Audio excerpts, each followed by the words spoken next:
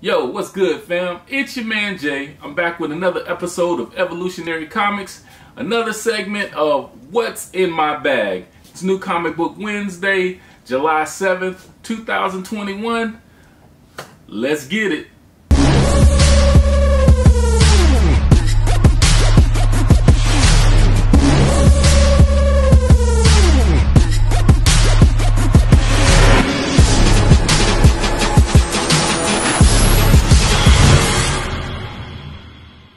Alright fam, so I'm back with another episode of Evolutionary Comics, my segment of What's in My Bag. I got a nice little stack as always. I also got some back issue pickups and some key issues, in my opinion, a key issue that I had been searching for. I finally found it, so I'm going to share that with you guys today.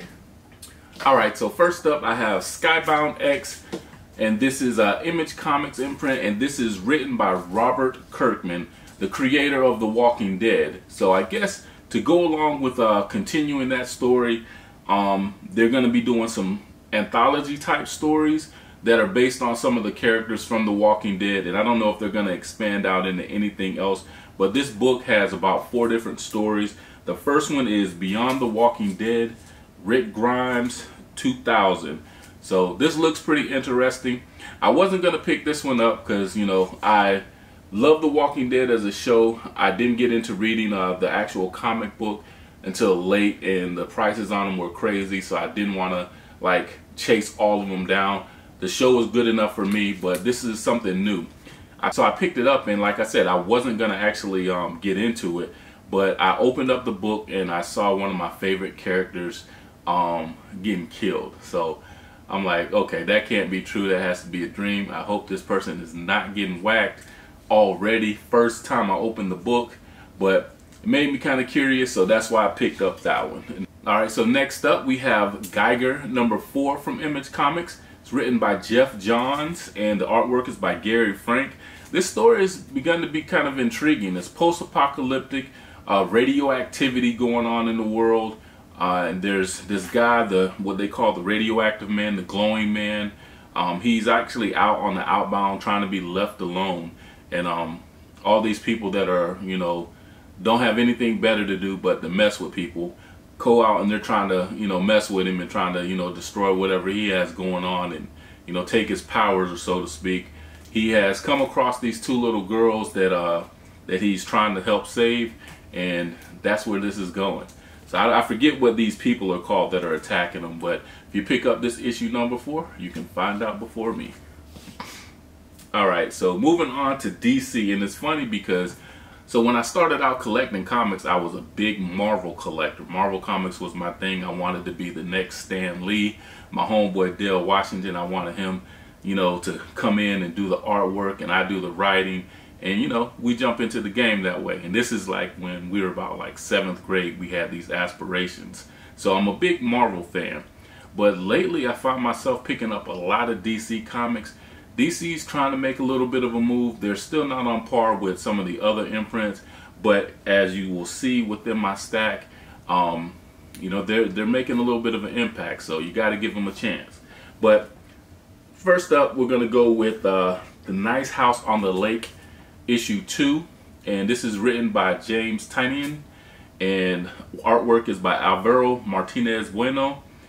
And the first issue was okay, you know, it was kind of like a setup issue. A lot of comic book bloggers were like, you know, raving about it and thinking that it was going to be something great. I don't see the greatness in it just yet, but this is issue 2. Check out my 2-in review, you know, because this is something that's going to be in there to see if I proceed with keeping this in my pull list. We'll see where the story goes. Next up from DC Comics, I have Batman 110. And this is also written by James Tynion, the 4th. I think he dropped off the 4th. Usually they have James Tynion the 4th or whatever, but I don't know what happened with that. So this is one of those series that comes out every week, and it's fairly easy to get behind on your reading if you have a lot of stuff in your pull list like I do. Next up we have from DC Comics, and this is The Next Batman. And this is issue 4. This is the last run of the last one in the run, The Next Batman Second Son. But don't fret if you enjoyed this one. There is going to be an ongoing series with the next Batman feature. This one is written by John Ridley.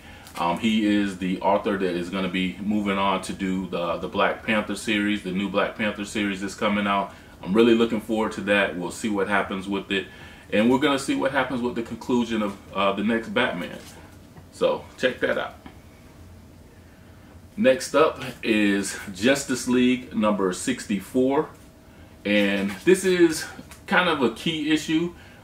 This is written by Brian Michael Bendis. He's known for creating some of the dopest characters in the DC universe, or in comics period. Brian Michael Bendis created Miles Morales, Riri Williams, Naomi. So he's one of those guys that you know, he's on par as far as character creation. He's coming up, not as in depth as Stan Lee, but you know, he's in that lane. He's doing some great work. So I'm a big fan of his. But this one, he's introducing this new group of individuals called the United. So that's what makes this somewhat of a key issue. And at the bottom you'll see Naomi right there. That's my girl Naomi. That's the reason why I started reading the Justice League. Next up, we have Green Lantern number 4. And you see Green Lantern Joe Mullen and Teen Lantern on the bottom. And this is written by Jeffrey Thorne as well. And I got to catch up with this one too. I read number 1. I really liked it. I saw where it was going. I really liked the character of Teen Lantern. Always liked, you know, Green Lantern Joe Mullen. And I'm going to see what's going on with this. I have 2 and 3 on deck to read sometime soon. But yeah, that's number 4. I like this cover too. This is a pretty dope cover. This is a nice cover with that red in the background. Alright, so next up from DC Comics is Batman Secret Files, The Signal. This is the return of my man Duke Thomas. And this is written by Tony Patrick, and the artwork is done by Christian Deuce. Tony Patrick, I think he's fairly new to writing comic books, but he is an accomplished writer. He did some stuff with for NBC and some other things. He does have like his own comic book out. I believe that it was produced by Black Mask. I think it's called X or something like that. You had to look it up. I can't remember right off the top of the head, but you know, I'm happy to see Duke Thomas. The one thing I hate with the Signals is they always have to attach Batman's name to it. I understand that he's like, you know, up under Batman, like he was one of the original Robins. If you read that story, the storyline with the Robins. But this is Duke Thomas. He is the day protector of Gotham. So while Batman is out protecting the night, the Signal protects during the day. So he is an underling of Batman. He is like one of the proteges. I don't know if underling is the right word to use, but he is a protege of Batman. I just don't like seeing Batman's name all across, you know, his books. Every book that the Signal comes out, they always have to do that. So let him be a standalone character, because I do see greatness within the young fella. So check that out. That is The Signal, number 1. You know, Duke Thomas is back. All right, moving along to my Marvel stack. And again, like I said, my Marvel stack is not even close to what my DC stack was. If you notice in my DC stack, there's a lot of black writers and content creators. So you got Tony Patrick with The Signal. You got Jeffrey Thorne with Green Lantern. You also have John Ridley with the next Batman Second Son. And yeah, so those are all black writers within DC. So, you know, that's why I've been picking up more DC. Not that that I'm always like, you know, I only want to read black writers, but it's the thing of inclusion. I think, you know, it's a time where there's a lot of creators that are making black characters, and it's good to see, you know, black writers and black content creators that are jumping in on that. So anyway, that's my spiel. On to my Marvel comic stack, and this is Extreme Carnage number 1. And this was put in my box. I guess they wanted me to check it out, so you know, I'm gonna check it out. I haven't been a big Carnage fan, but with the movie coming up, this may be something, you know, just to grab onto and hold it just in case, you know. So not gonna say too much about that one. All right, so next I have The Amazing Spider-Man number 7. This is the prelude to the Sinister War. If you just read the Chameleon series, if you're into, you know, the Amazing Spider-Man, they kept putting like little shorts. Is Doc Ock is going around and he's collecting all the members of the Sinister Six. So this is what they're about to come on, and the Sinister Six, their mind is constantly on Peter Parker Spider-Man. So I don't know, you know, Petey is in some trouble. As you see on the cover, he's webbed up in his own web, I guess. But this is going to be a good series, and I do think that with this book, they are kind of setting up for the next movie to come out. So if you're a key collector, if you're looking for speculation, if you're on it now, you may be a little too late, but try to collect the first appearances of all the members of the Sinister Six. So if you know you're trying to spec and you're trying to grab a lot of those first appearances of any of the Sinister Six, I know I'm way behind on it, and a lot of those particular issues are kind of out of my price range as far as on my list of priority of what I want to grab. So I've been relegated to just kind of grabbing the Sinister Six pops. So I get all of those, and at least I have something related to it, but who knows. Alright, so next up we have the Avengers number 46, and they kind of left us hanging for a little bit with this. I'm not sure what's going on, but I know it was transitioning where Blade almost had like a spin-off story where he was going and he was about to be the sheriff in Transylvania or something, dealing with Dracula. So that's kind of crazy for him to be kind of like the warden of a bunch of vampires where he's going to be trying to kill him, and they definitely trying to kill him. So that's going to be an interesting story. But right now the Avengers are up against She-Hulk.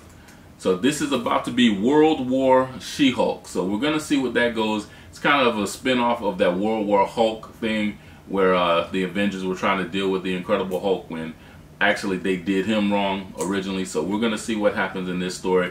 I'm really anxious to get into this one to see exactly why they messing with Jen like that. You know what I'm saying? I'm like, Jen has always been, you know, a dope chick. She's a very likable character, and looks like they just pissed off She-Hulk. So we're gonna see what happens with that. Next up, I have from Marvel Comics, I have a new run for X-Men. So this is X-Men number 1, and I was lucky enough to grab this Scotty Young cover. I love this, a variant cover. I love Scotty Young's work. I'm a big fan of his work. I didn't really know about it at first when I started collecting. I really didn't come across, you know, identifying his work. Even though it's easily identifiable, I didn't really put, you know, 2 and 2 together and really think about the artwork on it, but until like maybe 6 months ago. So I've been going crazy collecting a bunch of Scotty Young covers. This falls in line with it. It's a new storyline for X-Men. Jump on. If you're an X-Men fan and you haven't been collecting, or you want to jump onto something new, this is going to be a great jumping on point. Find out what's going on with the X-Men. Next up from Boom Comics, I have Basilisk number 2, and this is written by Cullen Bunn, and the artwork is by Jonas Scharf. And this is something I've definitely been waiting and this is definitely something I've been waiting for. I am anxious to see what goes on next in it. Basilisk number 1, I loved it. I love the setup. I love, you know, how they were leading into it. They haven't told any backstories or anything yet, so it's a great pickup. And you know, we're about to see what happens next. They left off with like a little bit of a cliffhanger, which I normally hate cliffhangers because they make you wait, but this is one that's probably going to be worth the wait. So this is Basilisk number 2, Basilisk number 2, and I did pick up the 1 in 25 Albuquerque variant. This is the only variant that my shop had, and so if you take Wolverine, Elvis, and my man from The Walking Dead, and you cross them all over, you might get this character. So this is a nice cover. I like the cover and decided to pick that up too. Alright, so moving on to my back issue pickups. My watching Comic Tom and Bry's Comics and Swaggle House. I'm not sure which one I saw this on. It's probably, I believe it might have been Swaggle House, another vlogger that I watch. You know, I'm gonna shout out a couple of different vloggers that I actually watch on a regular basis. Other than myself, you can get a lot of information from these guys. They know a lot more than me. I'm still like a neophyte within comic book vlogging, but you know, vloggers, we watch other vloggers, so that's what helps us get better at our own particular vlog. Plus, it's like a community, so, you know, check them out. That's Comic Tom 101. He is connected to the Key Collector app. I use that app continuously to keep me up on a Key Collector comic books that I want to collect. And like I said, I'm not sure if I heard it from him or a man Swaggle House, or Bry's Comics is another one. I check out his blog a lot, so shout out to you guys. Keep doing what you do, and you know, I'm jumping into the community, so you know, send some love, send some love your boy way. All right, so next, I picked up this from Emerald City Comics, and this is Luke Cage Hero for Hire number 14, and this is the first appearance of Big Ben Donovan.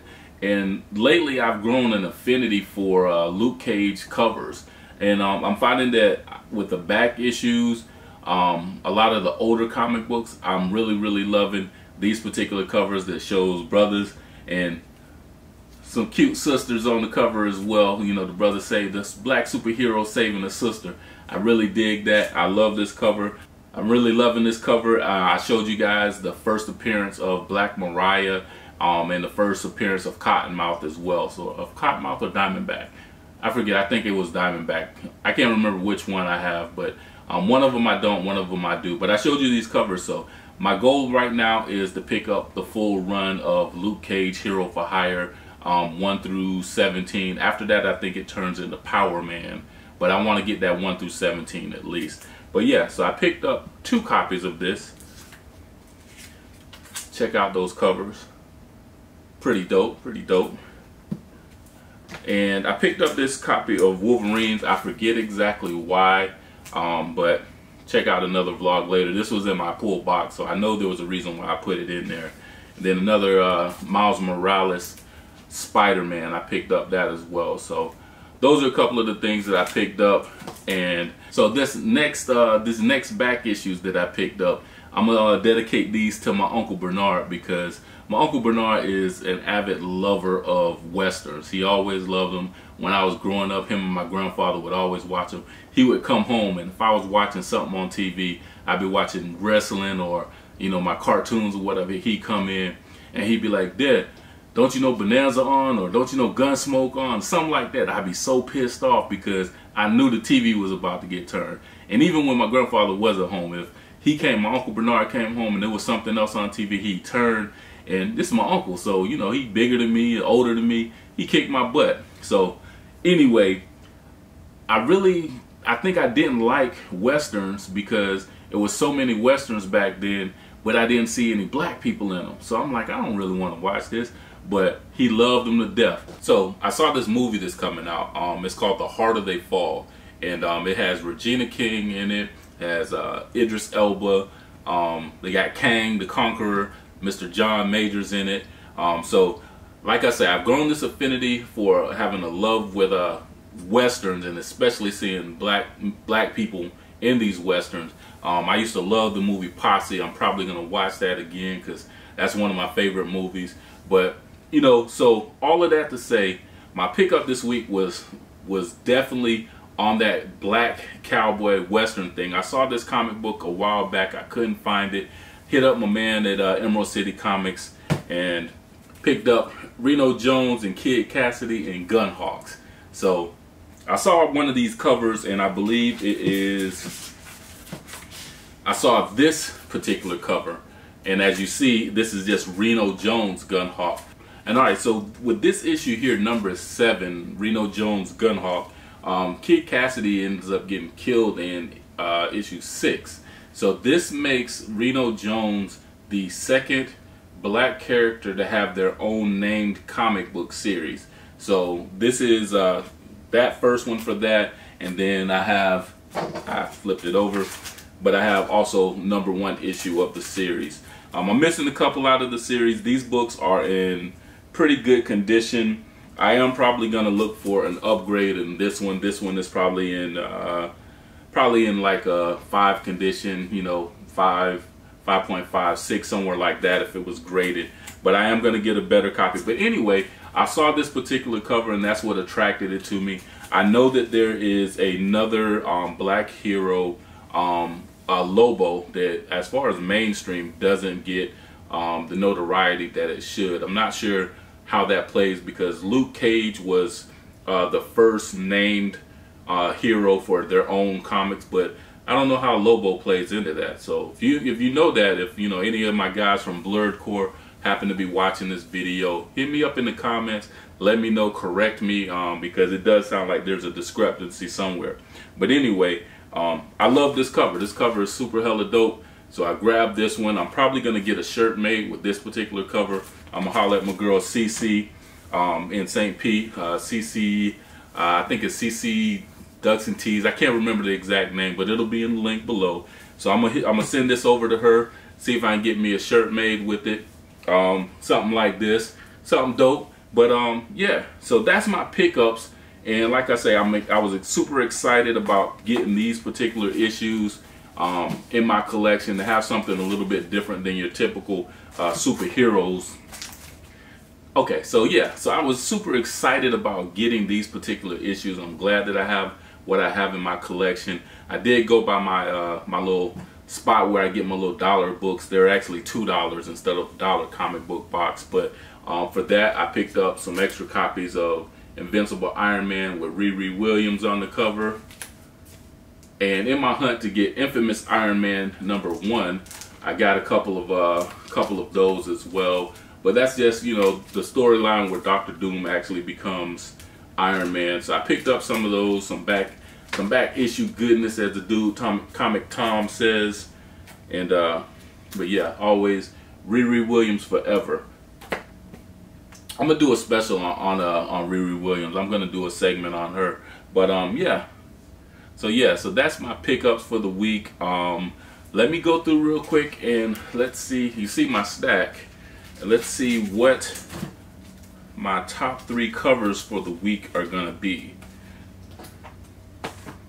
And I'm gonna isolate this to new comics, because if I didn't, then it would either be this Reno Jones cover or this Luke Cage cover as my #1 covers for the week. So we'll put those up there.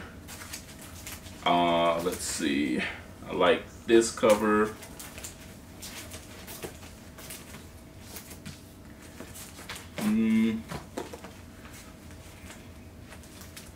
Yeah, okay, so this is what we're gonna do.